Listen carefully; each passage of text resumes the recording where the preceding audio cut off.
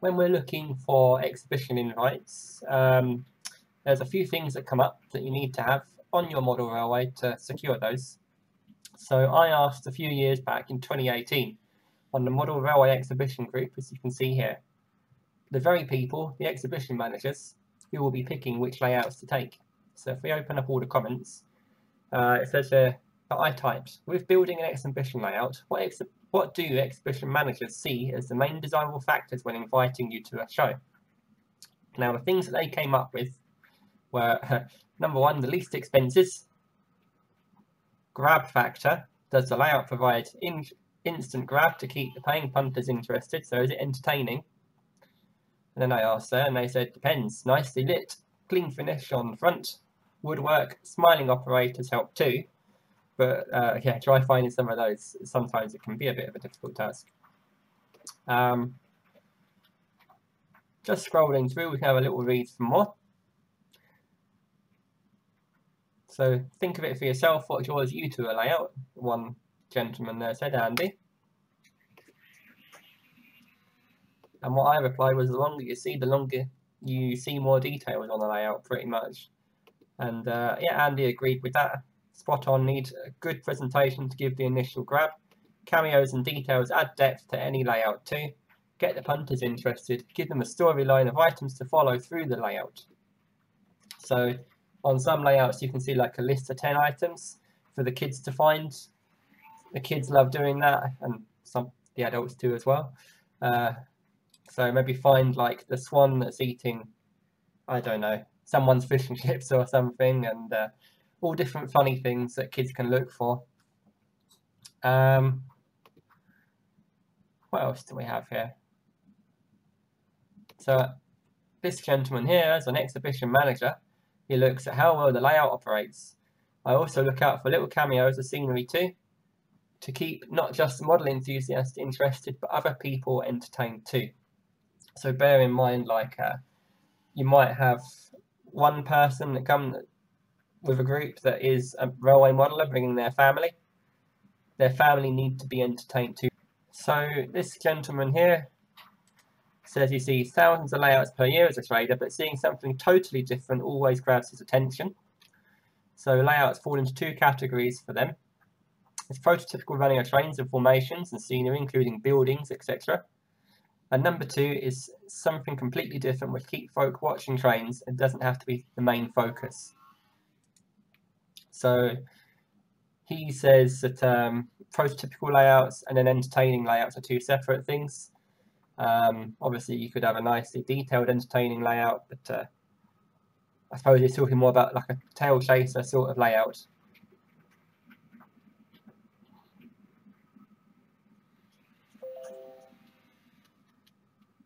So Stephen says, it depends how long to set up and take down the layout, how good the scenic work is, how good it runs, plus operators not ignoring the public by chatting to other operators. Public like to see trains running and operators talking. Yeah, that's true. Absolutely. Personally, on my layout, there's no operator. It's all automated, so I can chat to everybody, the public, as long as you need. But that gives you something to think about there. Chris he found that chatting to the public is key, with today on his first show, 80% of his day was chatting to the public and answering their questions. One of the best parts of the day, he said, so he's likely to get another invite for another exhibition in the future. And Stephen says, as long as somebody is operating the layout as well, I agree, it's good to chat with the public.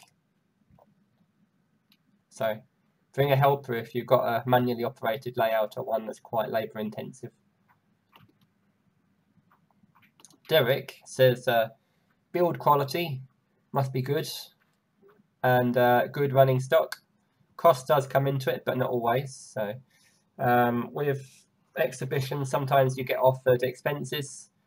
Depends really whether you want to take them up on that or not. If it's a local show, I'll never take expenses, as it's just around the corner. It's a fun day out for me. But if it's somewhere far, then I may take a helping hand in some of the diesel, that sort of thing. For a laugh, he built Wensleydale a cheese mine. I've actually seen this one. You can see there, that gets a lot of invites, I think, as well. It's just something really mad. And for the entertainment value for families, it's very good.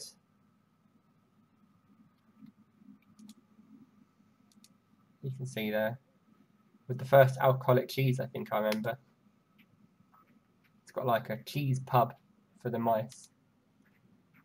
There we go, it's done 46 shows in 3 years with some of the big ones as well. So something completely mad will often get you a lot of invites. As a regular visitor to exhibitions, says Anne, she likes to see layouts where the trains are actually moving at all times. It's so frustrating to see beautiful layouts with nothing running on them. And I must say I agree with that. Derek says he thinks it's the DCC layouts that are slower running. So if you are using DCC, try and have like a quick cheat sheet guide to the different loco numbers so you can punch them in very quickly and get other trains running as quickly as you can. Stephen agrees. Or seeing the same train going around 2 or 3 times before you change over the train. Which, yeah, I can understand that. It depends really though.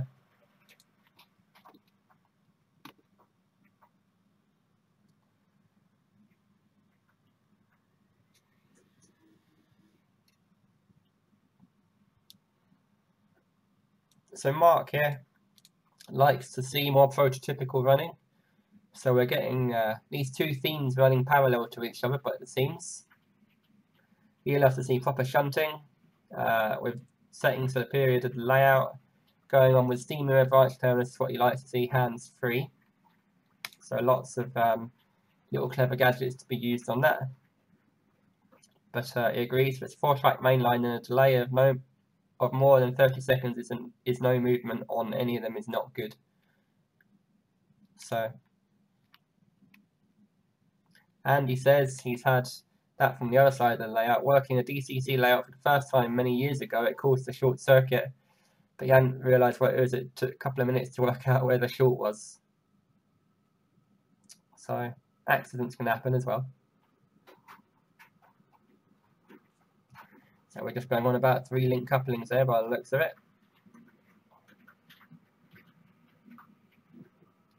Dave says, big note to operators, you're not there to run trains, you're there to interact with the public.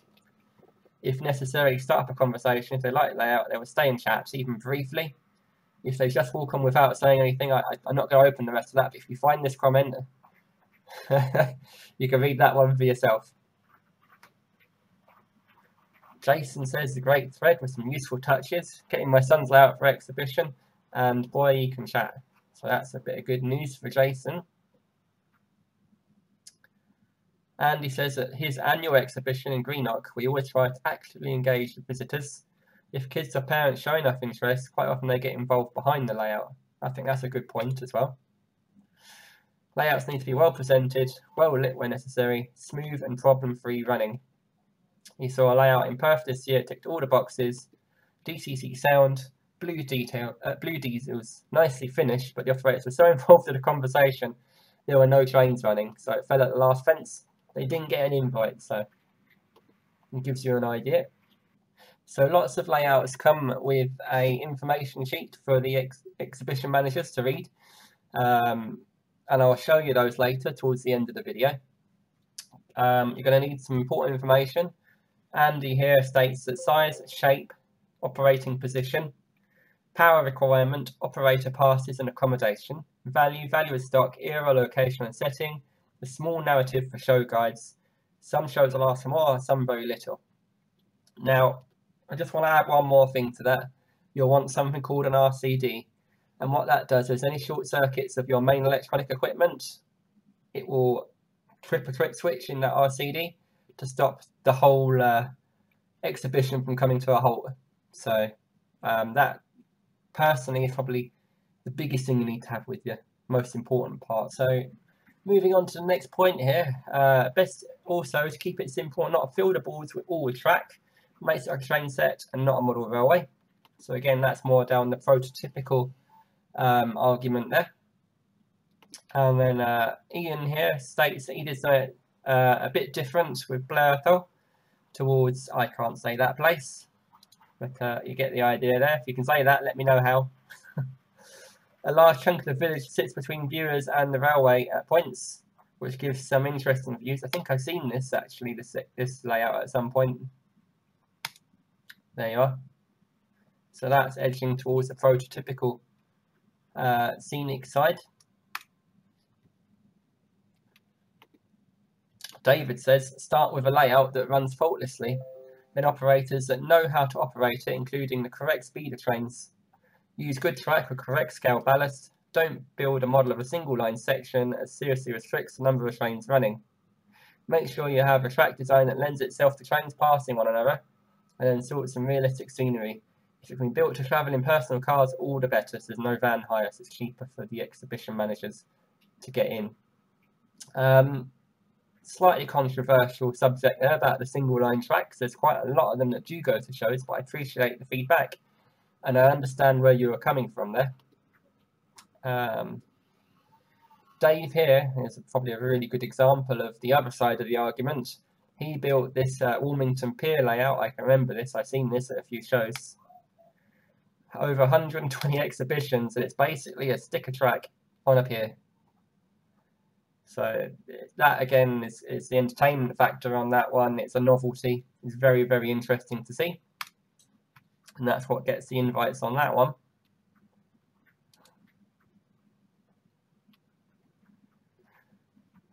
Sean says the ones he builds are simple to work and less to go wrong. That's a good bit of information there.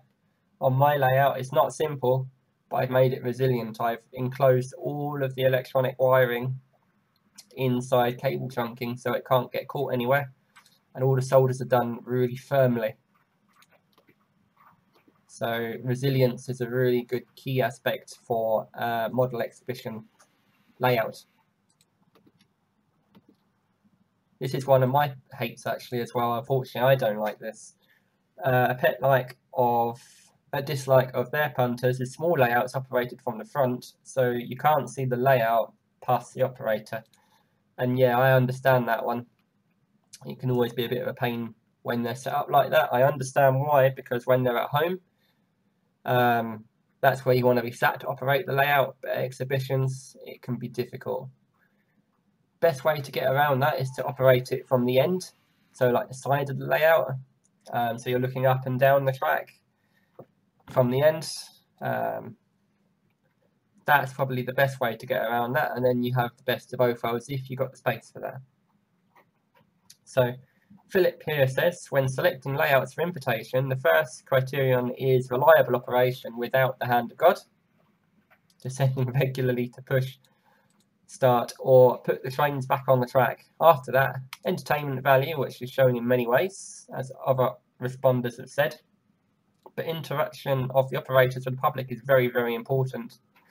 Good, neat presentation is also very important. He rarely invites layouts without a back scene, so make sure you have one of them. That's probably quite a strong tick box to have there. I'm always looking for variety, scale gauge, period and location, and layouts he invites. So unusual prototypes will always grab his attention. Then it comes down to his personal preferences and, I don't say that, I'm going to say dislikes. Buildings with gap between the bottom edge and the baseboard. A volcanic fault line between the adjacent baseboards. Yeah, that's never a good thing. Flashing LEDs. So he doesn't like flashing LEDs. That's more a personal preference, I'd say.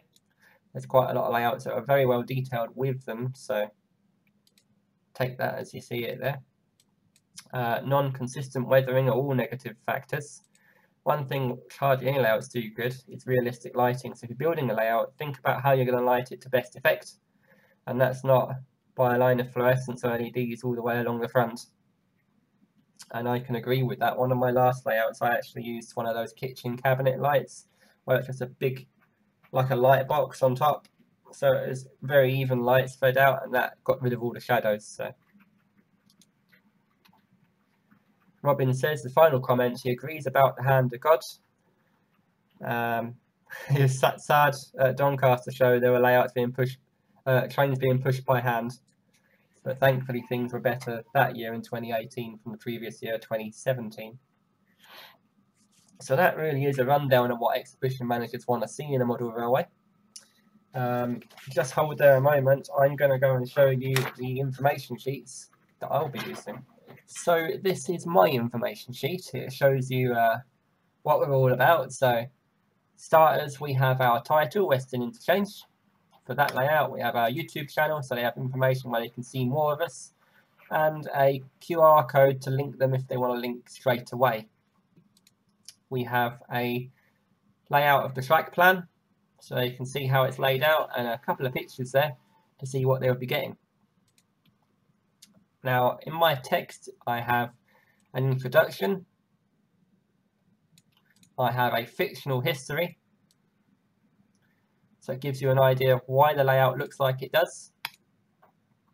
Design for Western Interchange is small, so here I'm using getting the technical details of what we've used, and the fact that happy for children to have a good look at it.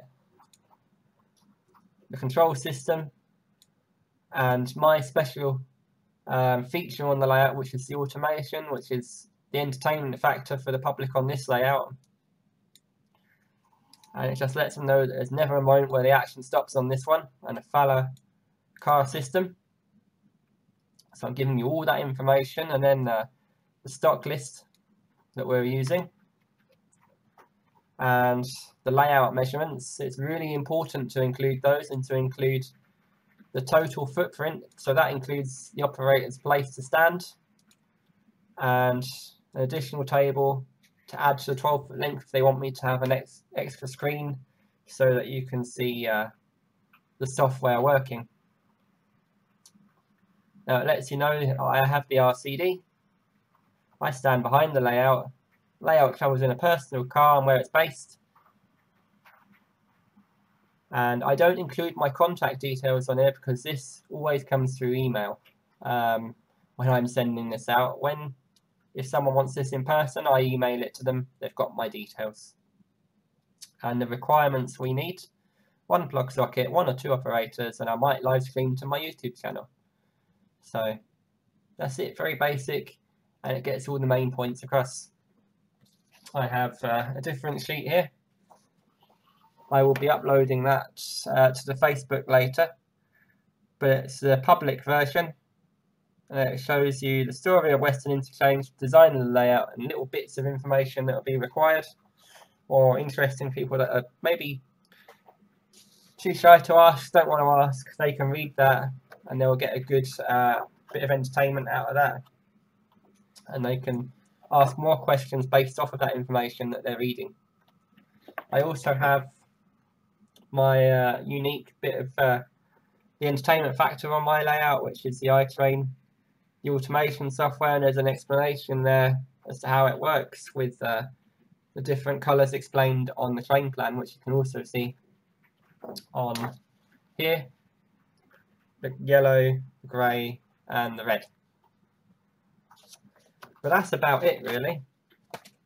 That's the first video done for getting your layout to an exhibition of this mini-series. So if you want to see some more, do keep an eye out. I'll be uploading preparing the layout, taking the layout, setting up the layout, and general exhibition daytime tasks that you might have, and then taking down the layout in future videos.